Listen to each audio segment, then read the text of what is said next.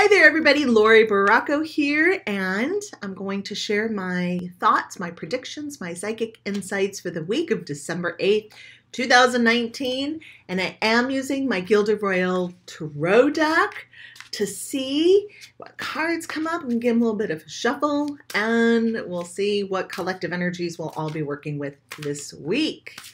Alrighty, so we've got 3 from the top, and okay, so as we wind up the rest of this year, this decade, there are different themes. We'll see kind of like we're reviewing different themes. And it feels like there's a little bit of a disconnection for many of us. It's like we're sorting things through and different things are popping up, right? Randomness and we may be questioning our own intuitive connections with our divine selves.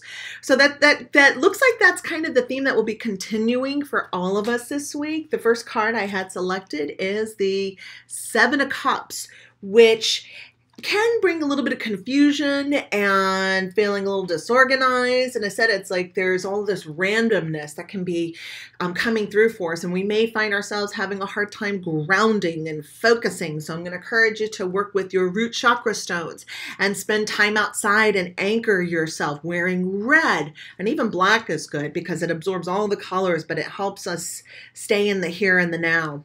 Then the next card we have is the High Priestess reversed. We may be wondering, hey, where's my connection? Where are my guides? Where are you guys? Where are my spiritual helpers? Where are you at?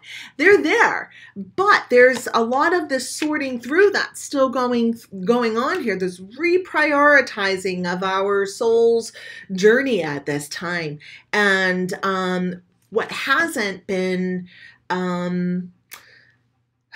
anchored within our frequencies is really front and center. So there's the remapping, the replanning, the reintegration of our essences as we move forward into the new decade. And the last card we have is the 3 of Swords reversed. Now, we may find ourselves really sensitive and on edge and a little bit defensive. Spirit wants us to know that we don't always have to look for the negative or the challenges or wonder what exactly that person means by that. And our sensitivities are probably going to be turned up, but it's important for us to give people and situations the benefit of the doubt.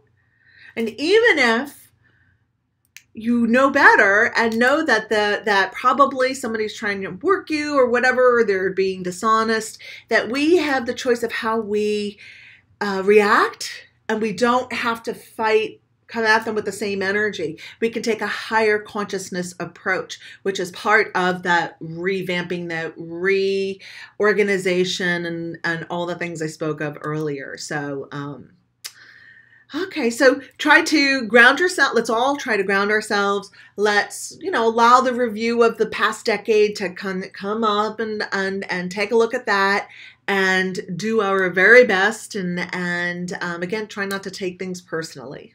And don't forget to smudge yourselves. Saging yourself and cord cuttings and so on and so forth will help us not take things so personally.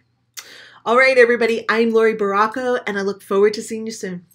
Namaste.